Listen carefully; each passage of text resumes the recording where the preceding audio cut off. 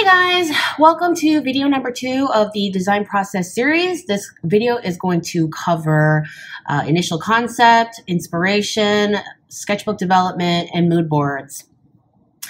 It is a just disgusting, gray, rainy, drizzly, crappy day outside. I'm having a bad hair day. I am slightly over caffeinated. Yeah, let's get started. Whew, right? Because you know what? Not every day is going to be an ideal condition to work, but sometimes you just got to work through the pain. Why even bother with a mood board? There is a difference between dressmakers and designers. And I'm not trying to put down dressmakers, but dressmakers make dresses, and that is what they're good at. They're good at sewing. They're good at problem solving. They're good at putting things together with their hands. Fashion designers, yeah, they need to know how to make clothes. Like, I have no respect for fashion designers who don't know how to sew. They don't have to be the best at it, but when I see a designer sitting in a fitting and they don't actually know the basics of pattern making or sewing, I lose whatever respect I had for them. However, fashion designers are really about developing a story and sharing a unique point of view. And that is what makes us special. That is what makes us stand out from the next designer, is this unique point of view. The most successful brands have a distinct origin story and sort of brand point of view that we can relate to. Okay? Some of us love couture origin stories. They love the history of Coco Chanel, how she got started and how she was into comfort stretch fabrics and the little black dress and modern dressing. Some of us think couture is dead, long live couture, and are more modern and fresh and all about fiber technology and, you know, the future, 3D printing, all that stuff. But whatever your point of view is, share that with us. Okay. And so we start with our concept and our mood board so that we can create a story every season that aligns with our point of view, that pushes our point of view further, shares interesting stories, just makes everything more interesting, right? So start by choosing a concept, and it doesn't make you a lesser designer if you don't have a concept right off the bat. Inspiration doesn't work on a clock, on a schedule. It's not like, oh, hey, brain, it's March 1st. Think of something, okay? Because I need to work on a new project now. So no, it doesn't really work like that. So if you can't think of anything, get out there. Again, get off the internet. Go read a book or go look at pretty picture books. Go look at some magazines. Go look at things that don't have anything to do with fashion. Okay? Go to an art gallery or a museum, pick up some of those little postcards of really nice photos of the art. Go to a library. I saw this awesome, like, there's this internet meme going around, and it's like, library is the last place where they like you more than they like your wallet. Like, oh, that's so true. So true. Go walk around outside in the sunshine. Obviously not today. It is just gross. Don't go out there. It's horrible. And go hiking. Think about the last time you traveled someplace cool, or think about the place that you want to travel to as soon as the semester is over. Those of you who follow me on Instagram or Twitter know that I am seriously obsessed with 2 things right now. This book called Extraordinary Chickens. You guys, it's called Extraordinary Chickens. And then I posted this on Facebook, and one of my girlfriends was like, hey, did you know that there's a companion book called Extraordinary Pigeons? And it's this awesome book, and it just shows just completely insane but amazing photographs of chickens and different kinds of chickens and crests and combs and scaly claws and beaks and really scary eyeballs. Like, chickens want to kill you. Like, they are the ultimate queens of resting bitch face. I also picked up this magazine called As If. What I love about this magazine is it's not just a fashion magazine. It's very fashion centric, but there is art. There are other stories that involve nature and the world and dance. In lieu of saying, hey, I'm going to pursue this as a concept, I started with these 2 books. I scanned and I printed some of the images from my chickens book that called to me the most, like these claws. These almost oily looking black feathers that are iridescent. These chicken eggs More scales.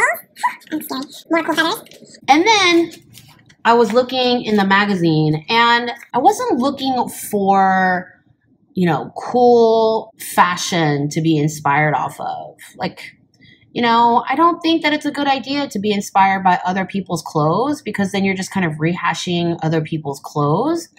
And I know that, you know, when a designer takes over a brand from another designer, that they still have to reflect back on the archives and make sure that there's a sense of the brand's history that is retained in each of the future collections. Like, you would never see a Chanel collection where Karl Lagerfeld didn't include a little black dress or some tweed. But at the same time, you know, that's reflecting on the brand's history, but not necessarily following line for line or rehashing. And if you are not designing for a different brand, you definitely have no excuse. Okay? But I do love looking at editorials when they're really good at capturing a particular mood. And when I was looking at this editorial, I really love the crazy neon lighting and the blurring, and just how incredibly dirty and sleazy and dark and drug-addled these images looked. I really love this kind of spoiled little rich girl, princess in a tower, unhappy, sort of glamorous sort of thing. And then they had this spread on graffiti, and I was enamored with the visual textures and the colors that were pulsating. I sound like kind of like a bimbo when I say this, but I didn't actually read any of the articles. And I actually have no context for these images. None whatsoever. Did not read a single word, but I pulled these images because I thought that the textures were so awesome. Like, look at this. And these textures and colors in here. I started getting into this sort of, you know, repetition with irregularity sort of concept, where you have all of these emeralds and they're obviously all the same thing, but they're all slightly different from each other. And here too, all these tiers of rock and the textures, emeralds in the raw, all of these photos, that this is one gigantic photo that has been printed and cut and allowed to decay and curl and pin together.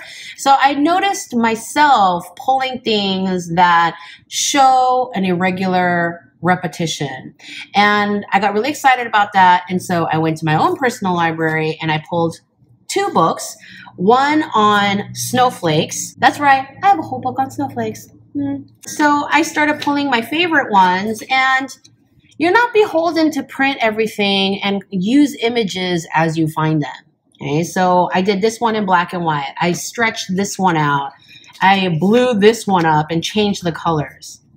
And then I pulled a book on handmade African textiles. You know, when anything is handmade, there is a beautiful kind of organic irregularity to whatever is being done, whether it's pottery or weavings or paintings. And I love that. And so I pulled these where they have cool textures, cool fabric stories. And I love these colors. It's colorful, but earthy. So yeah, chicken feathers, irregular repetition, and a sad, dirty, greasy, beautiful, glamorous mood. So I'm putting these things together. It is okay to pick 2 or 3 things as part of your concepts and kind of merge them together, because your unique way of combining these things will help you form your own look. You know, I could give these exact stack of images to a class of 20 students, and each student would come away with a different project, because we all have, you know, different things that appeal to us, different things that we don't like, and different ways of interpreting what we see. So go ahead and pick a few things. I would recommend that you not get too crazy and start picking 5, 6 things, because you do want to retain a sense of cohesiveness, like a theme throughout your collection, whether it's 8 outfits or 18 outfits or 80 outfits. You still want there to be a common thread throughout. So don't get too all over the place. I would recommend, especially if you're new to designing, I would recommend that you stay away from concepts that are more like academic ideas or things that don't have a tangible presence. I know a mood is not really a tangible presence, but at the same time, I have the mood plus the irregular repetition kind of combined together to create my inspiration. But if you have a concept where you start with emotion, where do you go with that? And you might have to travel a really long way with this initial concept before you start getting something tangible and visible. You know, that can really work for some people. We all have different ways of thinking, but I find with students that it is harder to start out with something that you really can't visualize immediately. So, you know, be kind to yourself. I tell my students all the time, learn how to walk before you run. And so start with something that is easier to grasp, and then the next subsequent projects you can kind of roll around with something a little more esoteric. Sometimes you will be given a design brief, especially if you're at school, or sometimes your creative director will tell you what you need to be researching, and sometimes you'll be kind of stuck, and so you'll just, you know, think of something but not really know where to take it. And in those situations, I like to do a mind map. So I'm going to Japan later this year. You know, that can kind of be a starting point for your project. A place you want to go, a place you're going to go, a place you've just been. And you can take that as your foundation for brainstorming. Brainstorming is basically just you write down every single idea that comes to your head, and you don't try to analyze it and think, oh, that's a good idea, that's a bad idea. Okay? Just let the concepts flow and just write them all down. And then later you could start editing and pick a path that you think is the most interesting. So what are some things about Japan? About any country? You know, we could think about the architecture. We could think about the food. We could think about pop culture. You know, Japan has a weird sex culture. Japan has awesome traditions, their tea ceremonies, their history of samurai, you know, their traditional kimono. Although, honestly, I recommend that you stay away from trying to be inspired by a country or tribe's traditional dress. It's one thing to look at something and be inspired. Like, let's say if we're looking at Japanese kimono, it's one thing to be inspired by complicated layering or boxy shapes, or, you know, intense nature motifs, or the decorative techniques that the Japanese used on their kimono. But you don't want your collection to look like a bunch of modern kimono, right? Like if someone talked about it, they could see, oh, I can see how you're inspired by kimono, but you don't want them to look just like, oh, it's kind of just some cheap kimono knockoff, right? You don't want it to look costume, you still want it to look fashion. They have a whole tradition of kabuki, geishas, cherry blossoms, kind of nature in general. Okay, we're going to put that together. We have Mount Fuji, other nature scenes, other flowers. We could talk in food. We could talk about sushi. We could talk about food presentation being a huge deal in Japanese culture, which makes me think of flower display and arrangement, which is a big deal in Japan. Pop culture, we can think about the music, urban parks. You could start thinking about their traditional art.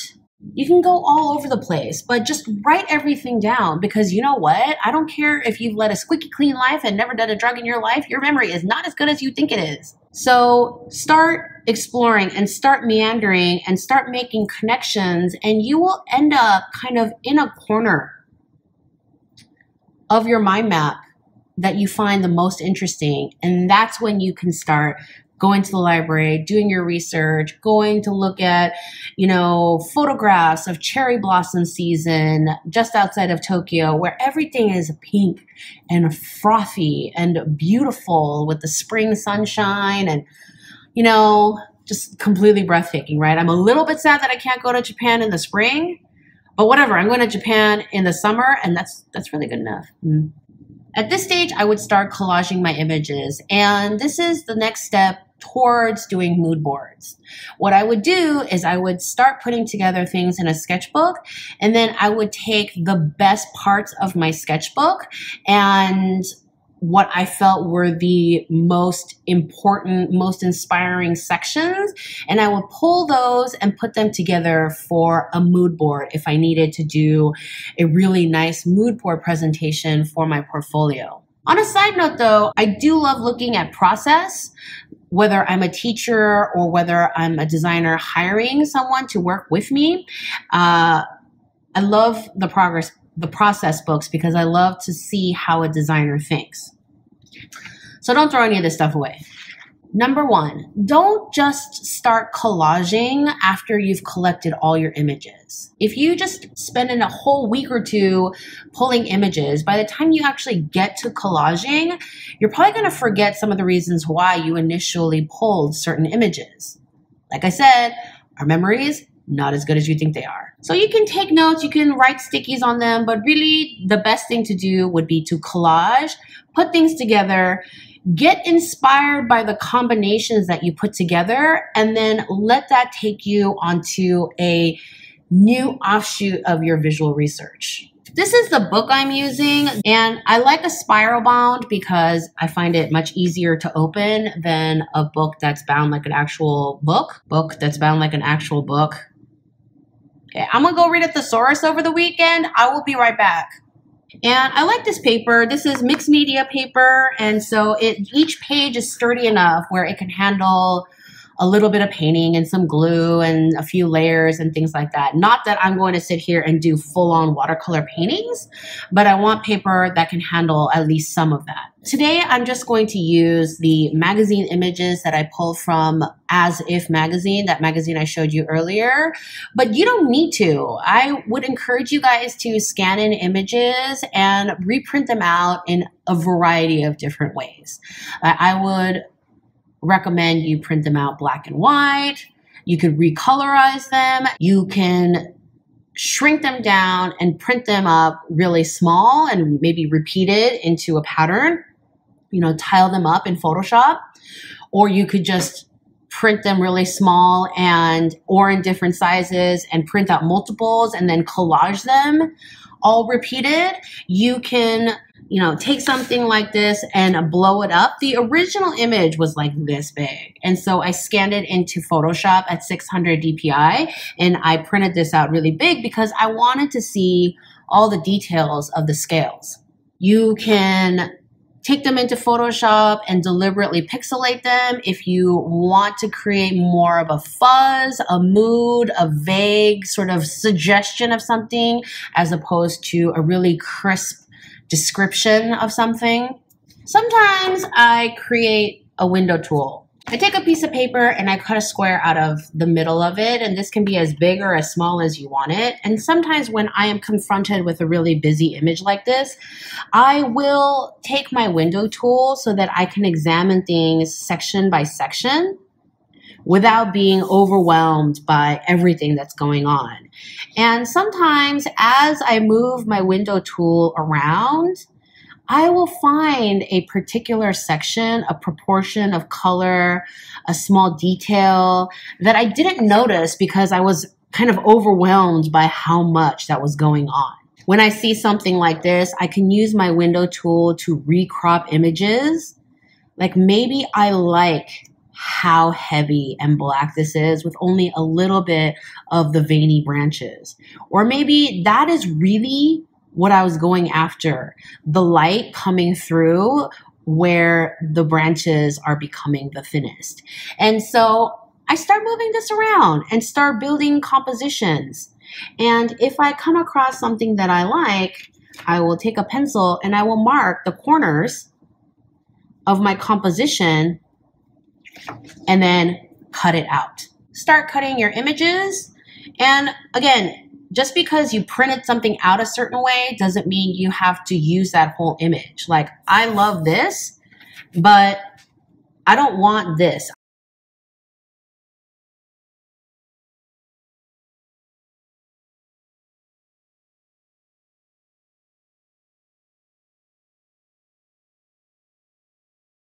So feel free to edit and cut into shapes that you want, not necessarily using each image exactly the way it is shown on the page. Okay, that's what, if you're afraid of cutting up the original, that's what copy machines and scanners are for. Hey, yo.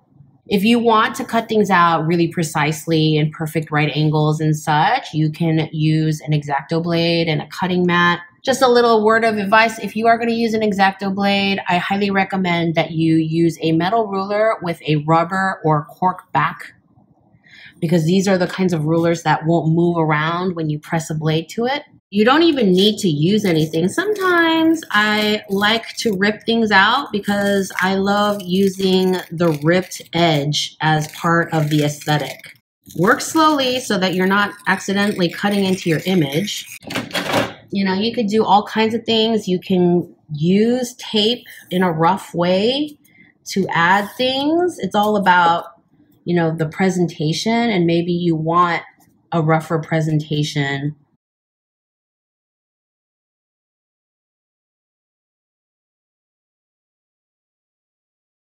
Feel free to draw things and paint things right on top of your images, you know, and it is totally okay if the first things that you paint and draw are not awesome. At this stage, the only really bad thing that you could do is to not explore, is to not play around and let your brain just flow and come up with interesting overlaps. And then sometimes I like to take a bit of tracing paper and pull elements that I really want to explore.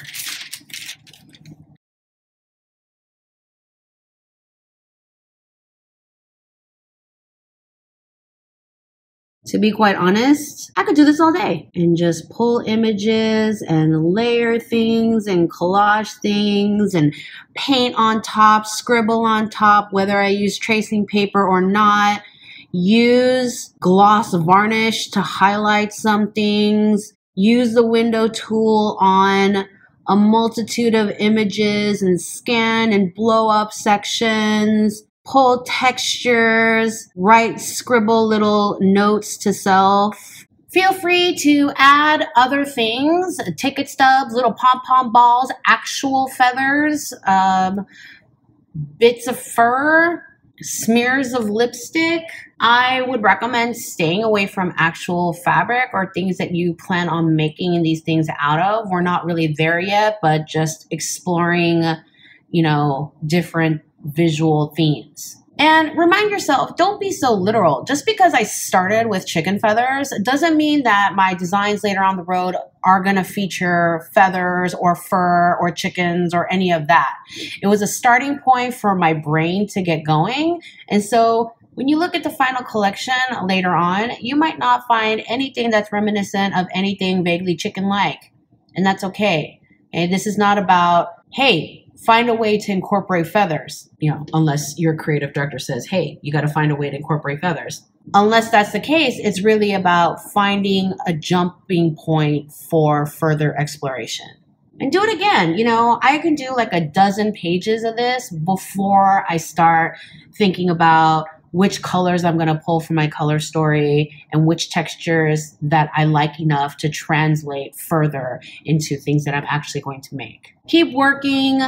Pull away from things that are not working. You don't have to scratch things out, and I don't want you to get rid of anything. Just keep everything in your sketchbook, but you are going to gravitate towards certain things, and you're going to find things that didn't really work out for you, and that's fine, and you just keep developing and making these connections and making these cool new combinations and keep progressing and building better and better visual development pages. Just make sure that you kind of stay in line with your original concept, the feathers as texture, the repetitive elements, the mood of the kind of dirty, greasy, sad mood I have going on. That is turning quite maudlin, to be honest. Whew. Yeah, this is a cheerful project. And then when you are happy with your research and you start putting together your color story, then you can pull the best segments from your sketchbook and you can make it into a clean final presentation mood board. Make sure that you are cataloging where you're getting all your images. Write down the info on the book, write down which museums you went to, all that good stuff, so that if you need to go back and get more images, you have that reference. Or you can make color copies of everything before you get started, although that's kind of an expensive habit to get into. Pull these and later on you decide, I really love this, I'm going to clean this part up and maybe do the painting part better, but I want to incorporate this as part of my final mood board. Then you have an extra image of this clotted fabric for your final mood board. This is the final mood board that I created for the project that I showed you in the last video. And there are a lot of different ways that you can do mood boards, but the things I want to point out are, number one, the cohesiveness. When you look at it, just at first glance, you know that there's a theme. And the theme is furnitures and interiors. Everything is interiors and furniture. And then you see me pulling textures and patterns from everything. And you see my love of metallics by punching out silver and gold and painting over them and pulling out certain chaotic elements and really focusing on the most luxurious of furniture and interiors. Okay? When you look at your mood board, okay, there should be a sense of cohesiveness to it so that when someone just looks at it, they just get a gut feeling of what it's all about. And if you're going in too many directions and it's too chaotic and you're not getting that punch gut feeling of what the project is about, your mood board's wrong. Okay? So what I recommend would be to put your images together, don't glue anything down yet, and have someone take a look. They don't necessarily have to be someone who is super well versed in fashion, but you should pull someone over and be like, what do you think my project is about? And if they're like, I can't tell, maybe you went too many different directions on your mood board. But if they say, it looks like you're inspired by like cool black and white photography and like rock and roll shit, and even if they're not super eloquent or anything, if they can get a feel for what direction you were taking your project, good job. Good job. So those are all the things that I could think about to cover for your initial concept exploration and mood board development. If you have any specific questions, of course, feel free to drop me a comment below. The next video in this series will cover creating color stories and developing textures as we head towards pulling fabrics. Okay? I will see you next time.